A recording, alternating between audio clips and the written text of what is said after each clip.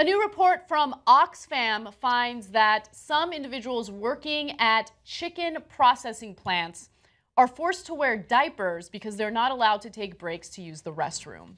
Now, this lengthy report highlights many questionable things that are happening at 4 specific manufacturing plants. Workers at 4 major chicken manufacturers were regularly denied bathroom breaks, or were allowed such a short amount of time to use the facilities that many had resorted to wearing diapers on the factory floor. Oh my God. Oxfam conducted 3 years worth of research at Tyson Foods, Purdue Farms, Sanderson Farms, and Pilgrim's Pride, including conducting hundreds of interviews. Some of the workers were told to limit the amount of water they drink in order to urinate less. As a result, many of them developed UTIs.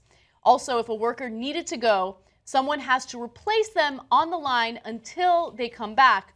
Workers say finding a replacement can take up to an hour. Sometimes, they say, a replacement never even arrives. So, by the way, there's one other extra element of disaster to the story. If they develop urinary tract infection, as they're more likely to do, it's harder to treat because of the antibiotics that they're exposed to in those chicken plants. So the wording of that, in my opinion, was questionable because they said it could make the UTIs harder to treat because of antibiotics. There's no proof of that, which is why I didn't want to present that information. Okay. And there's plenty of already devastating facts in this story. So, look, this is one of the most depressing stories we've presented to you guys. And look, I know we talk about death and tragedies all the time, but look at how much they've won in crushing our souls and demeaning workers in this country. So, I mean, we're this close to sending the kids back into the mines. So we've devolved and devolved. Now they tell workers to literally defecate in their pants, to urinate in their pants. It's okay. No, we're going to make you put on diapers. Are you kidding me? It's so bad. And so a lot of you might be wondering, well, I mean, what's going on? We have regulations that make sure that this type of activity doesn't happen in factories. But the reality is, you not only need regulation to ensure that corporations or companies are doing the right things, you need to make sure that you have some body, like a federal body, like OSHA, for instance, to monitor and evaluate all these different, meat facilities to ensure that they're following the law.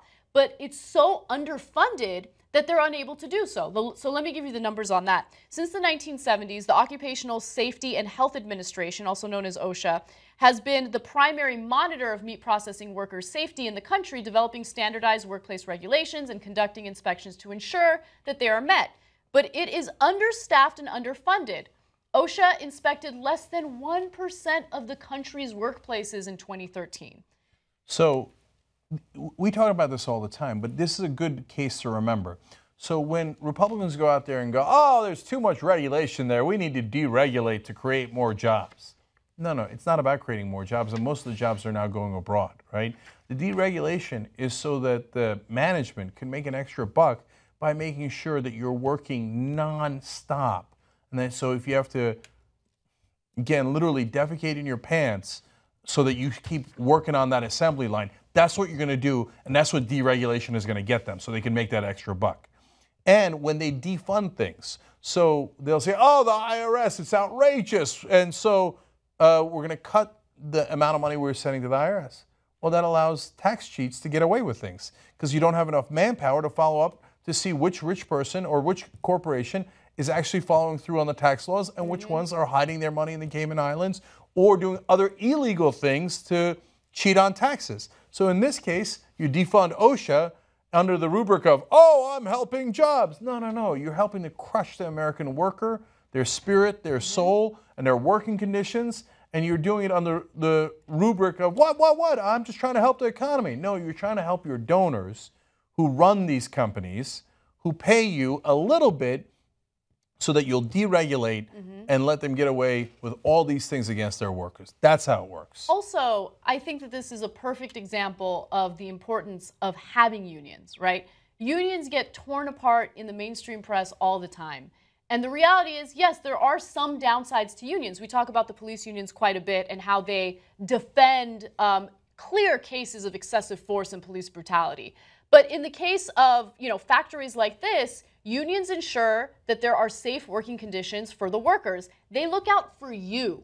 So if you're running around believing all these union busters or smearers, then you're actually working against yourself, because these are people who have fought for the weekends, they fought for fair wages, they fought to ensure that you are working in a safe environment. And if you think that's bad, well, I don't know what kind of position you're in, but you are definitely taking advantage of some of the things unions have fought for. And they work. Even if you're against some of the actions of the police union, you think the police union would let anybody get away with this for cops? No way. No way, right? And I want you to think about one last thing. Even if you're, I guess, a terrible person and you don't care about anybody else, and you think, so what? Let them wear diapers. Ha ha, right? Okay, all right, you're kind of a monster, but okay, right? But they're also working on your food. Oh my God. That chicken is going on your table at some point, and the guy has he's soiled himself, and he's working on your chicken. No, it's worse than that, though. I mean, yes, he soiled himself, and that alone makes you question, the safety of that food. But also, each factory worker handles 40 chickens per minute. Think about that. Wow. 40 chickens per minute. Yeah.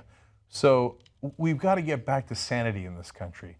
So all that hype you hear on Fox News about, socialism, communism, they want everybody to take over. No. We just want sanity. We want to have safe food. We want to have workers work hard, but be treated with some degree of decency and get a fair wage. They're not bums. They're working their ass off, okay? So can we get them a fair wage and decent working conditions? It's not too much to ask for. It's actually what we used to have in this country until they corrupted all of politics by letting private interests buy all of our politicians and then work for the people who do this.